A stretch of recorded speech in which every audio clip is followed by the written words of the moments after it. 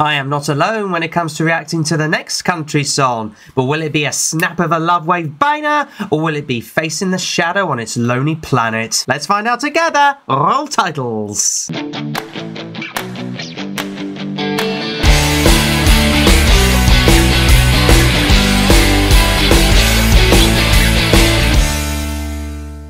Good morning, afternoon, evening, everybody. I am Jamie Jew. Welcome back to a brand new video where once again I react to another entry in this year's Eurovision Song Contest. 2 to go as far as the time of recording, well, more to the point as far as the running is concerned. And yes, I know I've been a bit delayed, but calm everybody, alright? I'm getting these recordings done as soon as I possibly can, i.e. right now. And this time around reacting to the next country, oh boy, we do love them. It's just a shame they don't like Azerbaijan. It is, of course, Armenia. This time around, it is the turn of Brunette. Yeah, that's the artist's name, not the hair colour. Although her real name, Ellen Yeremian, I'm so sorry, will be representing the Armenians with the song Future Lover. Now, I believe I've heard of this at least once, but if I'm honest with you, it wasn't like the best quality sound or anything else like that compared to these. So at the very least, I'm going to get some proper sound quality and a proper opinion and a proper reaction for you guys watching this particular video. So without any further ado, let's go and react to the penultimate song that was released for this year's national final selection, or at least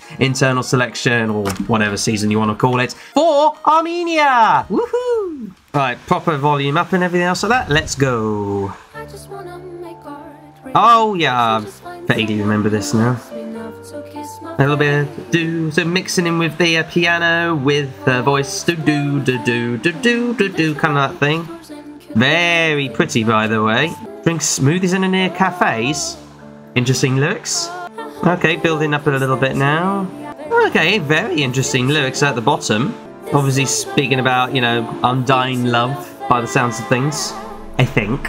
Okay, very high-pitched sound with her voice. Ooh, repeating the lyrics a little bit, aren't we now?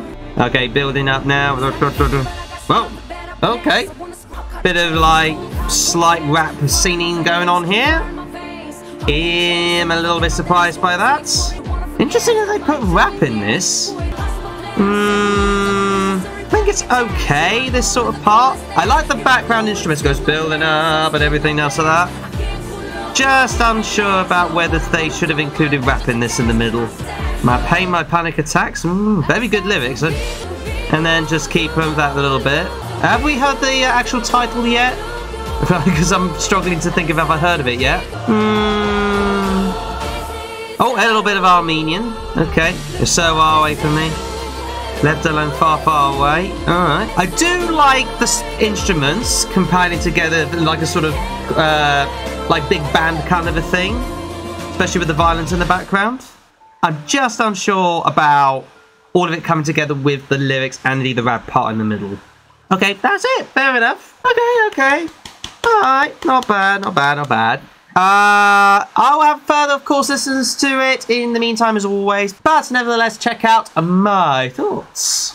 So, some of the lyrics in regards to Future Lover go starting off a little bit like this. I just want to make art, read books and just find someone who likes me enough to kiss my face. I want to explore with him and visit old bookstores and cute little things like drink smoothies at near cafes. Repeat that one. Oh, future lover, I hope it all comes naturally. I hope our love is quiet outside but loud inside. Oh, baby. Oh, future lover, this song I wrote for you. This song I wrote for you, my future lover. I decide to be good, do good, look good, repeat. Now, I am not going to be repeating all of that rap stuff she does in the middle, because we'd be here all day. And yes, the title is in the lyrics. My apologies on that one. So the lyrics, of course, very poignant and very nice, actually, if you think about it, because all she wants is someone to just share the same things that a future lover or potential lover wants to be with, and just wants to spend the rest of those times together, have a lot of common with her future lover, which is very lovely. You know, I'm sure a lot of people can relate to that. Just a shame not a lot of people will get that. But nevertheless, it is the music that is main drive in regards to this. Now, as far as the beginning and the end of it is concerned, I kind of got it playing in my head where it goes do do do do do do. So it's had to be good, too good, and do whatever she can for her lover potentially. Especially in regards to those lyrics. But that is the catchy part. It's probably the hook of this particular song. And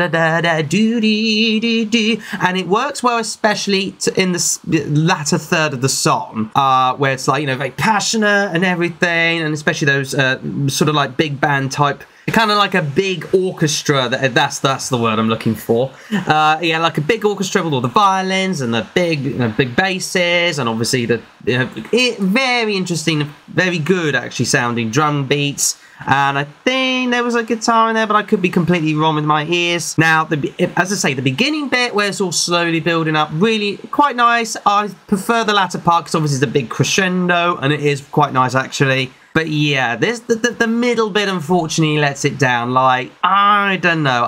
Whenever I see rap, most often I find it kind of a little bit cringy, unless of course you're going to try and elevate the rap part right. If it's rap throughout the song, I don't find it cringy. If anything, I didn't find Ukraine's winner last year cringy at all in terms of the rap part. I found it cringy a little bit, to begin with. But as you sort of grow to listen to the song, or you sort of go kind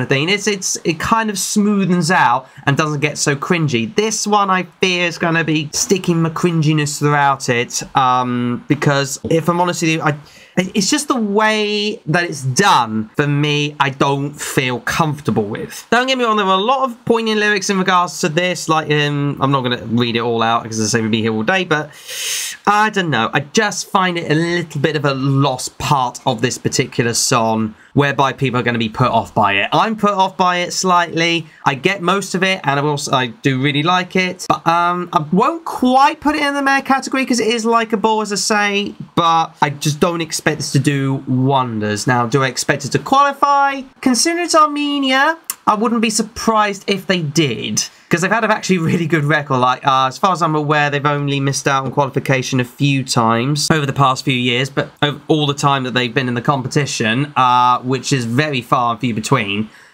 So I expect this to do well, and if I'm honest with you, I wouldn't be surprised if this does like another sort of snap kind of thing, whereby it's popular on TikTok, for example, because it's a nice little background song, especially the rap part. People like that kind of stuff on TikTok. But in terms of the Eurovision staging, I'm just not sure it's quite right for it. But nevertheless, I kind of expect it to qualify, but it will be battling for those, latter top 10 spots, if I'm honest with you. So we'll see what happens, but yeah, I'm just not quite hooked on it. And that about does it for this particular video, me reacting to Armenia. But never mind what I think. Please do let me know what you think in the comments below. Do you see Armenia as an absolute humdinger of a sorry about that. Or is it perhaps just a little bit too annoying for you with the rap part, and you prefer a little bit more of the crescendo?